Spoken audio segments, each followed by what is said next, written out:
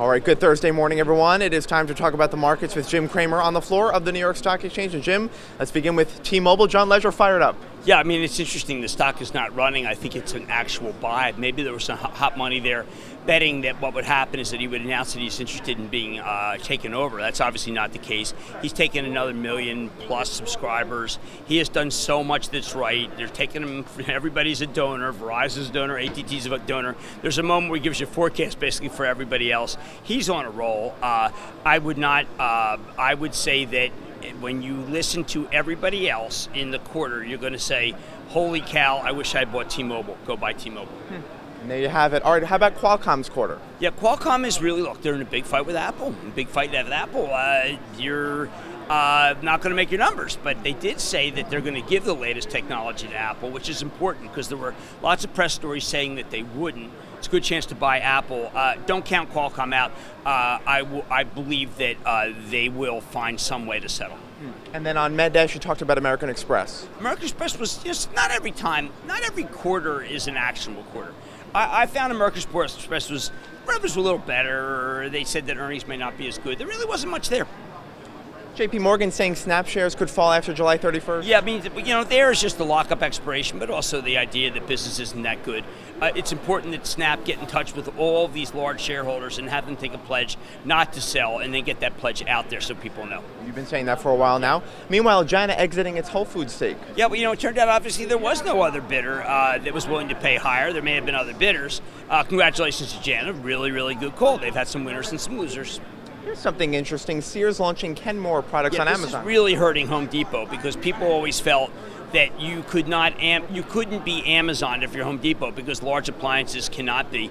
XPO Logistics, which has been on Mad Money a number of times, big secondary today, I really think it's still a buy even if you didn't get in at XPO, has been last mile provider for large products. So it can happen. I think it's way overdone again, but Home Depot is now part of the quotient of stocks that have too high a multiple if you think that Amazon's going to go against them. I remain steadfast that Home Depot will be great, but you know what? Like I said, I haven't liked retail in a long time, and I'm not going to budge today. All right, staying with retail for a moment, Nike upgraded by Morgan Stanley. Well, that's more apparel, and I think that apparel's very different. That's a situation where they're talking about supply chain management and being able to get to market faster with newer product, which is really important in apparel. We've seen that other apparel companies win when they can get those turns. Remember, Flex, which is a terrific technology company, is Nike's partner to get that done. It's a good play on Flex if you want the derivative. And then on Stop Trading, on Squawk on the Street, you talked about United Rentals. Yeah, well, United Rentals, Mike Nealon, doing a terrific job. A lot of people felt that he wouldn't have a good quarter. They were wrong. United Rentals is a fantastic play on Terex, so, big upward cranes, but it's also really a great read-through for Caterpillar. For domestic, I continue to think that Caterpillar, unfortunately, Caterpillar's run. They're going to run into the quarter, so maybe you wait until after, but URI plus some great commentary out of China tells me that Caterpillar's good. All right, let's move on to some earnings to watch for Friday. First up, Schlumberger. Schlumberger's going to be bad. Action Alerts owns it. Why should we own it? Well, we are long-term patient for oil.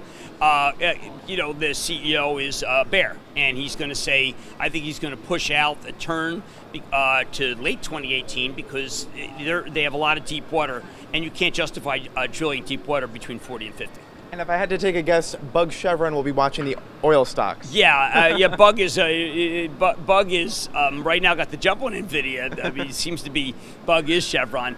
They report next week. I think that I like oil here to 50. Oil's become a trade. Look, we have a person at Real Money, Carly Garner, and she's worth the price of Real Money. She's just been nailing every one of these turns. I don't talk enough about why people should be subscribing to Real Money, but it's really a remarkable product. Carly Garner, realmoney.com. How about GE's quarter? I think it's terrible. It'll be better in Q1, I hope, where they had negative cash flow. We're stuck in GE. We're stuck in Snap-on. I think Snap-on's probably overdone. I got to do more work on it with my team. We're stuck in Danaher for now, but at least we're up in Danaher, another conglomerate. Of course, I look at the ones that are bad because the good ones take care of themselves. GE's going to have a new executive, John Flannery. He's got a kitchen sink, really. It's going to be Jeff Immelt's last one. Remember, what are they big in? They're in oil, not so good. They're in turbines, really hasn't been that good. Locomotives are terrible. They're in infrastructure. You know what? I mean, they got in healthcare. They have to take out $2 billion worth of costs. They could use someone from Trian on the board. I wish that would happen. They really need that badly. Most complacent company on earth. All right, and then finally, Honeywell. They're also set to report. Now, there's the least complacent industrial. I think Honeywell's going to have a remarkable quarter.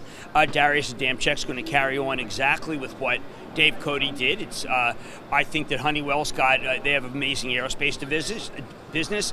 Darius is considering Dan Loeb's suggestion maybe they spin it off. Honeywell has sold divisions from time to time that I really like and bought new companies that I really like, and it's all worked out. It's been one of the best performing industrials. Honeywell, United Technologies often look at GE and say, what the heck are you thinking? That could be another what the heck are you thinking moment. All right, great analysis from Jim Cramer. Thank you so much. All right, hey, for more information on the stocks Jim mentioned, please head back to thestreet.com.